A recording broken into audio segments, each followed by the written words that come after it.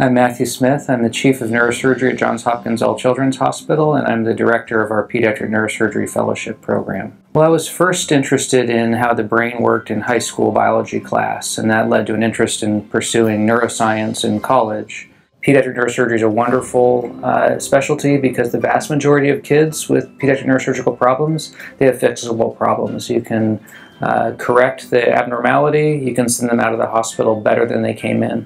So what does a neurosurgeon do? So a neurosurgeon is the specialist that's most involved with not just diagnosing, but treating abnormalities of the brain, the spinal cord, the coverings of the brain and the spinal cord, and the skeleton around the brain and spinal cord.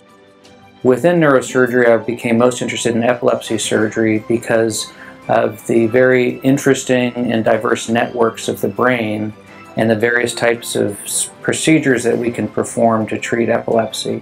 So I have patients that had an epilepsy surgery when they were an infant that have now are in college or have graduated from college and send me graduation announcements or even weddings, things like that. So that's something that's unique for a pediatric neurosurgeon, and that's highly gratifying to see these patients mainline back into normal society and have a normal life.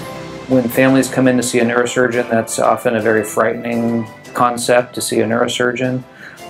So one of the things that I do that I think is most therapeutic is actually reassure families about what to expect. And in most cases, things are going to be okay. Last year, I did my 1,000th epilepsy surgery on a beautiful young girl who wrote me a beautiful thank you note that she gave me to open at the end of her surgery. That was a really meaningful day. She understood the impactfulness of doing 1,000 operations for epilepsy. She was only 10 and she still could process that. Days like that are wonderful.